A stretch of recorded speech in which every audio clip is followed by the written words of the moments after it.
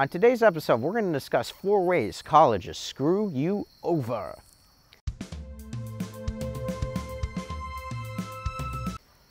So the first way colleges screw you over is with textbooks. From my understanding, at most colleges, every university class has to assign a textbook, whether you're going to be using the textbook or not.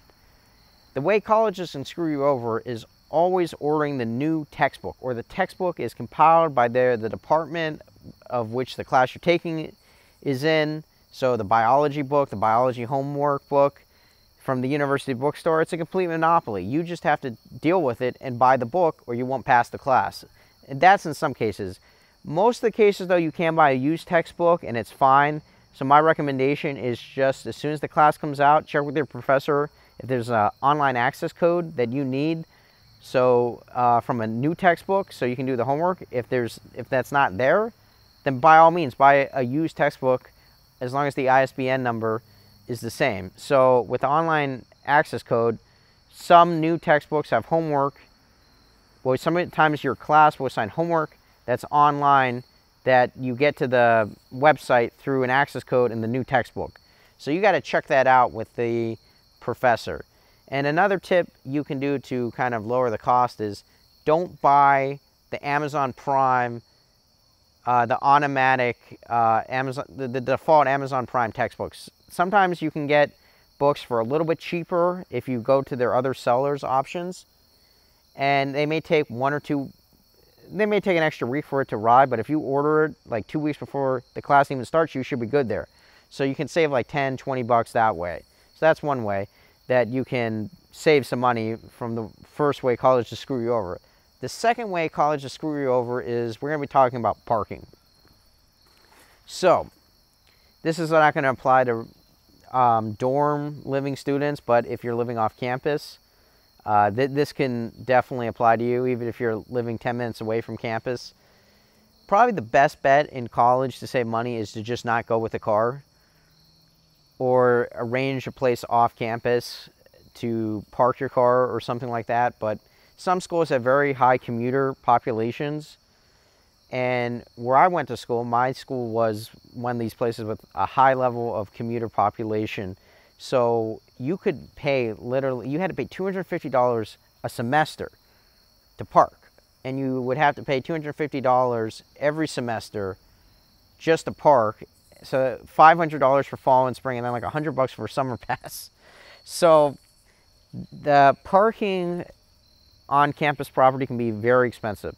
Plus they also have these people that work for the university that they're there to kind of write parking tickets for people who are legally not supposed to park there. And they could be like $100. So your best bet is to, well, the way to avoid that is, if you can, just don't be driving around on campus. But not every situation is going to be like that, obviously. So there's a couple of options. One, you can kind of find out the shuttle service at your college and then possibly take the shuttle and park where the shuttle comes at. Now, in theory, you're probably not supposed to do this, but there may be ways around that. Maybe you could walk to the shuttle. You could park in the neighborhood across the street from where the shuttle comes. And what's good about that is the university bus service is generally pretty good. It's always on point because it runs so many times, at least where I went to school. And you might be taking a slight risk because if you get a parking ticket or whatever, your car is towed, it's probably going to negate any cost you could have saved. But I find it's pretty unlikely that your car is going to get towed. So you can, and another great thing too is with those shuttle services is that they'll drop you on campus in the middle of campus generally, and you know what time you're getting there. When I was driving to school and had to park, I sometimes couldn't find a spot. I'd literally be worried I might miss my class because I can't get a spot. So it's definitely kind of, your parking situation is going to be okay. You don't have to worry about finding a spot.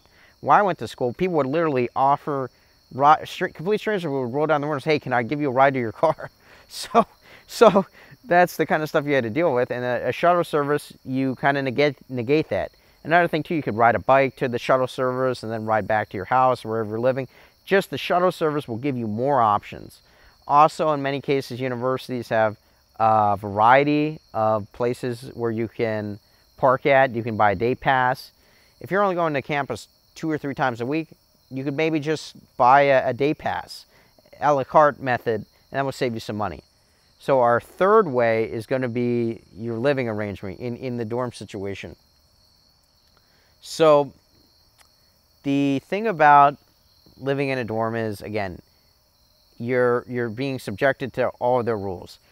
And I lived in a dorm. I didn't really find the situation to be as bad as something like textbooks would be, but in many cases you're often locked out. I was locked out one time and I had to pay $20. So universities, they generally will probably get $20 from each kid locking themselves out of their dorm room or something like that.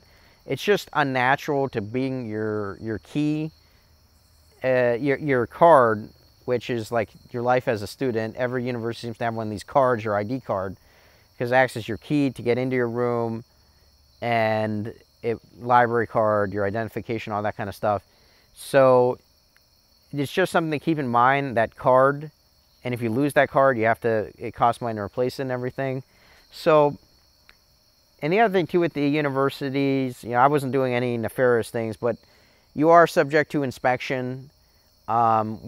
With guys, they don't generally seem to bring much stuff to a dorm room, but girls, they may generally bring more stuff. So you just got to be careful for that. And they can basically charge you pretty much, for any kind of minor damage or anything. But where I went, it didn't seem to be unfair, really. That didn't seem to be a big way universities make money. It seems definitely with textbooks and parking, seems to be far more lucrative. Dorm rooms are very basic, and unless you're trying to do some kind of super destructive thing, you'll probably be okay with it. And the last thing we're going to talk about is transfer credits. So some universities have deals with states, or they're in their laws, that if it's like they have dual enrollment programs where if you can get this high of a GPA at community college, you're automatically accepted into the university. The problem is, some of these universities don't have to accept the transfer credits. And this is based on my experience. And what I'm saying with the transfer, they can take your transfer credits, but they can make you take their version of that class. So if you took Java Programming 1, their university at Java 1 at community college, at university, you'll have to also retake Java 1 at their version. So it's one of these things that they may, by law, be forced to take your transfer credit, but they don't have to accredit that to their degree. They can make you take their version.